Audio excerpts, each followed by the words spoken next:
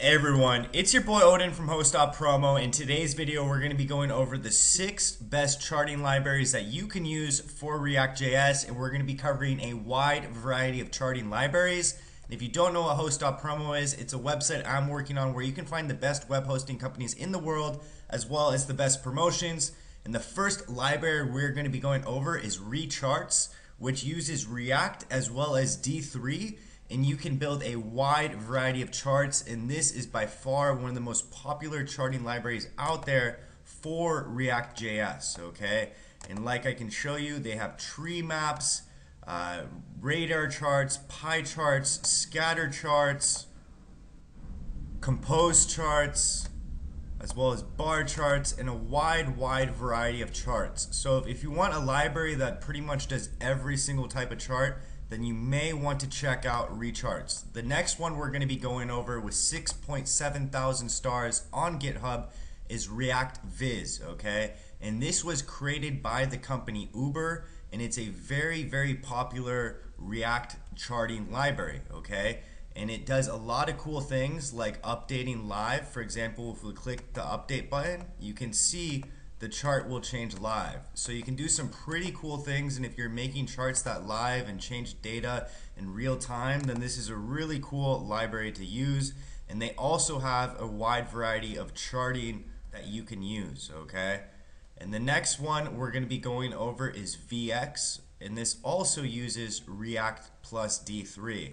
And they have 6.6 thousand stars on GitHub. What I really like about VX compared to the other two last ones I showed you is the design. I think the design with VX is the best out of all of them, but that's my own personal opinion. You can see they have line charts, bar charts, dot charts, area charts, pattern charts, glyphs, axis, gradients, bar groups, heat maps, radial lines. You can even make maps of the earth, okay? So all sorts of different charts that you can make, and I love the design on VX, okay? The next one we're going to be going over is Nevo, okay? And Nevo, of course, uses D3 as well, okay? It seems like all these awesome charting libraries are using D3 because D3 is an amazing library, okay? And Nevo also creates a wide variety of charts, and you can also connect it to APIs very easily. This is also a very popular library with 6.3 thousand stars on GitHub. The next one we're going to be going over is React Stockcharts. If you need to make charts that cover stocks, then this is a great one for you. And this also uses D3, okay? And it looks like this, okay? So if you're used to stock charts, you've seen charts like this before where you can see the volume, etc. So this is a very good library if you plan on creating stock charts, okay? The last one we're going to be going over, and I love these type of libraries. These are very good if you want to create very simple charts compared to the other libraries I showed you. It's called React Trend, okay? And it uses Spark lines. It does not use D3, okay? We actually use something like this for HostPromo, but we use the Vue.js version. This is the React version.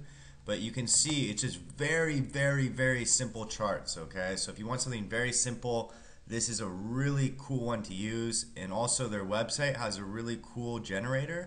So for example, you could change the color, you could change how wide you want it, the radius of the lines, and then you can just click the code tab and boom, you have all the code ready to go and ready to use, okay? So these are my favorite 6 React libraries. I will leave all the links down below to access these libraries. If you have any questions or suggestions or you like another library, leave it down below in the comments. I'll get back to you as soon as possible.